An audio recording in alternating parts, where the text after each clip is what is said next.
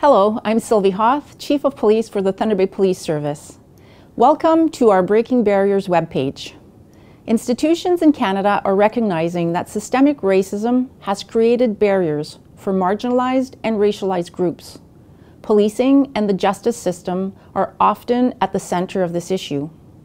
We know that these barriers need to come down. In acknowledging the existence of systemic racism, we must also recognize the need for action to eliminate it. This involves looking at our practices, policies, and efforts to serve all community members in a fair and unbiased way. The Thunder Bay Police Service has been strengthening our relationships within the community and creating new opportunities to break down the barriers between racialized and marginalized people and the Thunder Bay Police Service.